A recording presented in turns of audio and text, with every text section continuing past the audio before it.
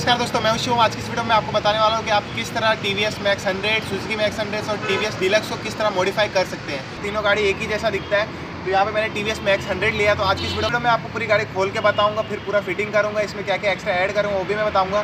तो पूरा video and तक देखिएगा, थोड़ा भी मिस मत करिएगा। चलिए शुरू करते हैं।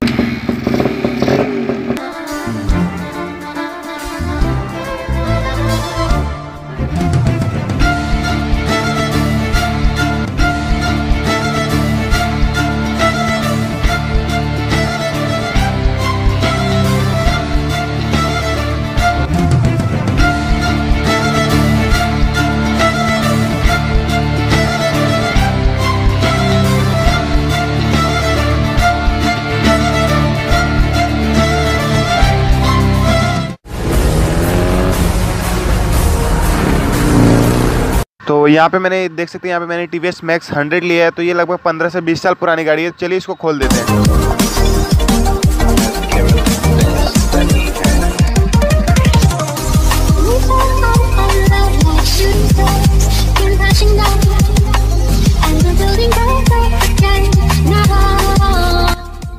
तो यहाँ पे आप देख सकते हैं हमारा जो पेट्रोल टैंक था उसको हमने निकाल दिया, सीट भी निकाल दिया। तो चलिए पूरी गाड़ी जो इसको हम पूरा खोल देते हैं। खोलने के बाद मैं आपको बताऊंगा इसको पूरी तरह कैसे फिट करना है। तो चलिए इसको बिना समय गवाए इसको खोल देते हैं।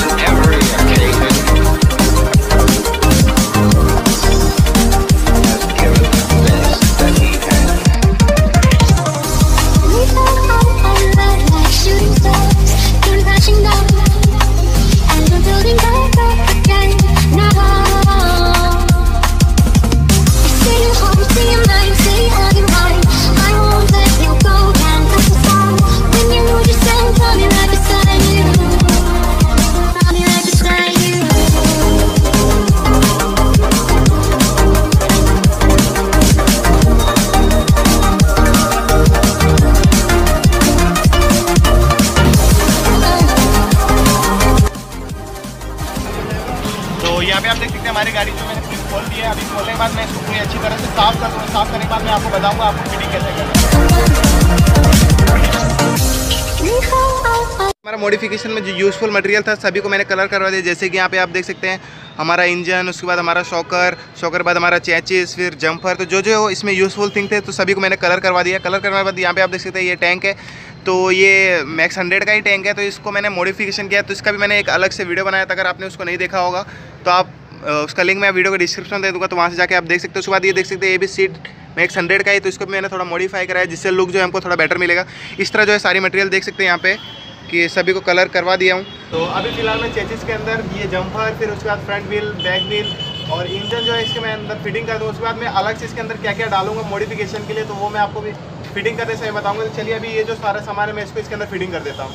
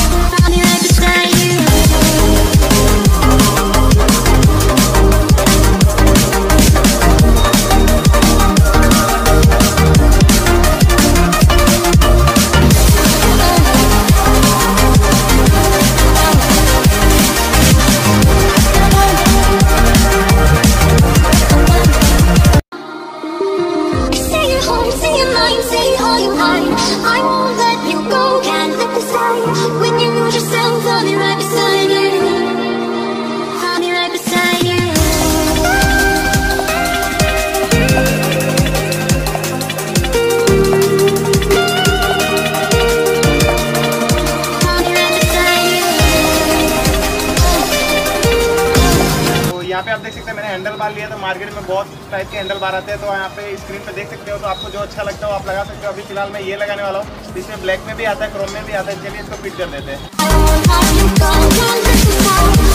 आप देख सकते हैं हमारी गाड़ी में लगभग टायर, इंजन सब कुछ फिट हो गया। चलिए एक बार हमारा जो टैंक और सीट है एक बार लगा के देखते हैं इसको कैसा लुक मिलता है। यहाँ पे आप देख सकते हैं, यहाँ पे मैंने 2 सीट लिया है। तो ये अगर आप सिंगल पर्सन चला रहे हो तो ये छोटी सीट लगा सकते हो। अगर आप डबल पर्सन चला रहे हो तो ये डबल सीट लगा सकते हो। चलिए मैं आपको दोनों लगा के बता देता हूँ कैसा दिखता है।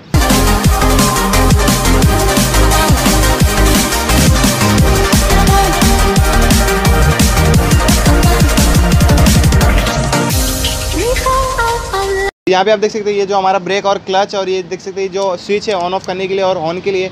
तो ये पूरा सिस्टम जो मैंने टीवीएस स्टार सिटी का लगाया है, ये भी और ये भी यहाँ पे आप देख सकते हैं। उसके बाद यहाँ पे आप देख सकते हैं यहाँ पे मैंने हैंडल ग्रिप लिया है, जो इसके ऊपर मैं लगाऊंगा, इसके ऊपर और एक्सीलेटर के ऊपर। तो आप भी कोई भी लगा सकते हैं। अभी फिलहाल तो मैं ये लगाने वाला हूँ। तो यहाँ पे देख सकते हैं यहाँ पे मैंने हैंडल मिरर लिया है, तो यहाँ पे लगेगा इस तरह। तो ये आप मार्केट से ले सकते हो। ये मेरे को 480 का 2 पड़ा था। तो चलिए अभी मैं फिलहाल इसको यहाँ पे हैंडल में फिट कर दूँगा।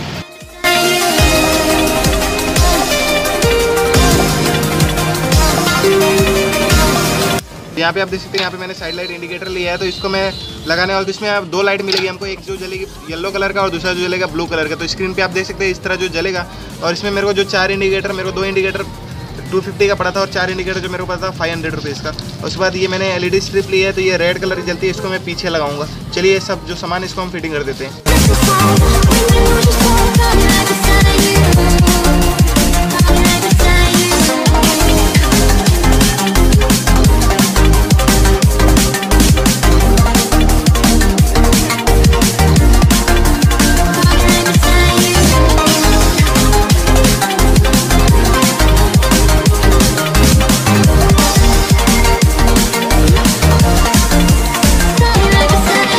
यहाँ पे आप देख सकते हैं यहाँ पे हमारा कार्बोरेटर, पेट्रोल पंप, यहाँ पे मेरा सब कुछ वायरिंग जो है कंप्लीट हो गया। उसके बाद यहाँ पे आप देख सकते हैं यहाँ पे मैंने एयर फिल्टर लिया है।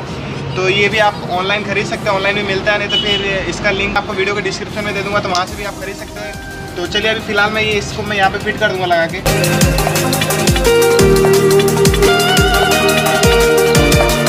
आप देख सकते हैं यहाँ पे मैंने एक मीटर लिया है। तो ये कोई भी गाड़ी में नहीं यूज़ होता है, ये स्पेशली मॉडिफिकेशन के लिए यूज़ होता है। तो ये मेरे को 800 रुपये का पड़ा था, मार्केट के अंदर से मैंने लिया था। अगर आप कंपनी का लेंगे तो आपको थोड़ा महंगा पड़ेगा। चलिए इसको गाड़ी में फिट कर देते हैं। तो यहाँ पे आप देख सकते हैं मीटर जो है फिट करने के लिए हमको इजीली फिट नहीं होगा। तो यहाँ पे मैंने क्या किया है, तो हैंडल बार जहाँ पे लगता है वहाँ से मैंने एक क्लैंप इतना बड़ा लगाया, यहाँ पे भी और यहाँ पे भी। उसके बाद जो मीटर का 2 होल रहता है, एक यहाँ पे और एक यहाँ पे लगा के मैं उसे टाइट कर दूँगा, जिससे मीटर जो है हिलेगा नहीं और फिक्स हो जाए। आप देख सकते हैं हमारा मीटर जो है लग गया है, इस तरह जो है पूरी गाड़ी में दिख रहा है। तो यहाँ पर आप देख सकते हैं, यहाँ पे आप देख सकते हैं यहाँ पे मैं हेडलाइट पे एक पॉलीथीन लगा रहा हूँ ब्लैक कलर का ट्रांसपेरेंट। पहले जो हमारा हेडलाइट ग्लास था वो काफ़ी येलो कलर का हो गया था, जो देखने में बहुत बेकार लगता था। तभी मैं इसके ऊपर ब्लैक कलर का ट्रांसपेरेंट, जिससे एक अच्छा लुक मिलेगा इसको। तो यहाँ पे आप देख सकते हैं अभी थोड़ा लगाने दो इनको।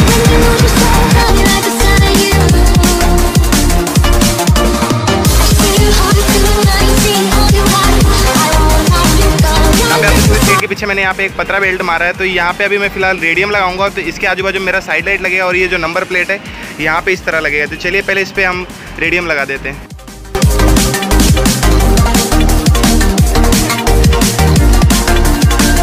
हमारा जो नंबर प्लेट है यहाँ पे लग गया। नंबर प्लेट बनने के बाद यहाँ पे ऊपर देख सकते हैं हमारा लाइट, साइड लाइट यहाँ पे सब लग गया है। तो ये देख सकते हैं काफ़ी अच्छा लग रहा है। देख सकते हैं यहाँ पे मैंने साइलेंसर लिया है। तो ये साइलेंसर जो है डिस्कवर 125 का है। तो यहाँ से मैंने कट करने के बाद यहाँ से जो इतना साइलेंसर दिख रहा है ये मैंने डिस्कवर का जॉइंट किया। और बाकी जो ये पाइप है ये मैक्स 100 का पाइप है। तो अभी फिलहाल मैं इसको गाड़ी में फिट कर देता हूँ।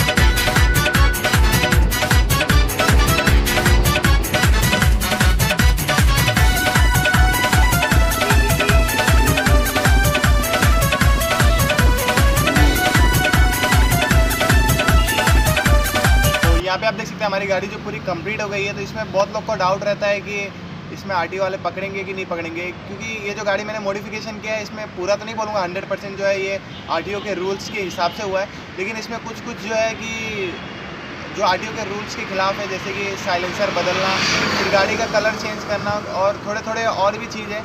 तो चलिए मैं आपको बता देता हूँ, अगर आप आरटीओ के हिसाब से अगर मार्केट में चलाना चाहते हो तो अगर आरटीओ वाले आपको रोके ना, उसके लिए आपको क्या करना है, तो चलिए मैं आपको बता देता हूँ। सबसे पहले हेडलाइट और साइड लाइट की बात करते हैं। तो आपको गाड़ी पे साइड लाइट और हेडलाइट लगाना ही पड़ेगा, क्योंकि आरटीओ के रूल्स के अंडर में आता है। और अगर कोई भी लाइट लगा रहे हो तो अगर आप आरटीओ के रूल्स के हिसाब से अगर आप ये हेडलाइट लगा रहे हो तो उसके अंदर आपको येलो लाइट ही लगाना पड़ेगा, आप वाइट कलर का लाइट नहीं लगा सकते। और साइड लाइट में भी आपको येलो कलर ही यूज़ करना पड़ेगा।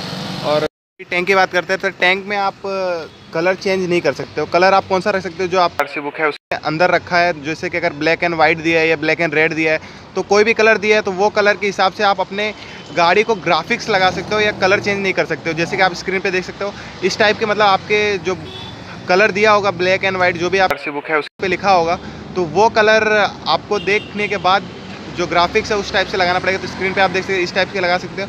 उसके बाद इंजन पे आते हैं, तो इंजन जो गाड़ी का आपको वही लगाना पड़ेगा और कलर भी आपको जो दिया गया है वही कलर करना पड़ेगा आरटीओ के रूल्स के हिसाब से अगर चलाना है तो। उसके बाद आते हैं साइलेंसर पे।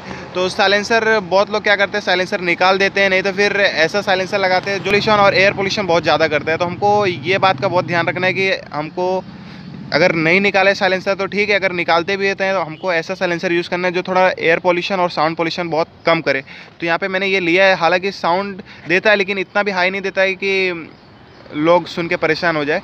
तो नॉर्मली एकदम थोड़ा अच्छा साउंड देता है, जिससे थोड़ा सुनने में भी अच्छा लगता है और ये एयर पोल्यूशन भी बहुत ही कम करता है।